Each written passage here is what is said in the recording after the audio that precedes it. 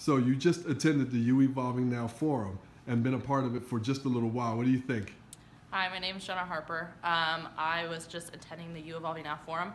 I thought it was an eye-opening experience as far as getting to talk about things that I don't normally talk about on a daily basis.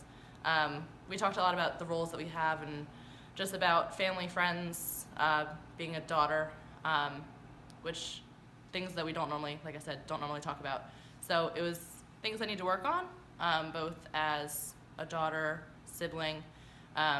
So I definitely set some goals for myself, and I'll be attending another one.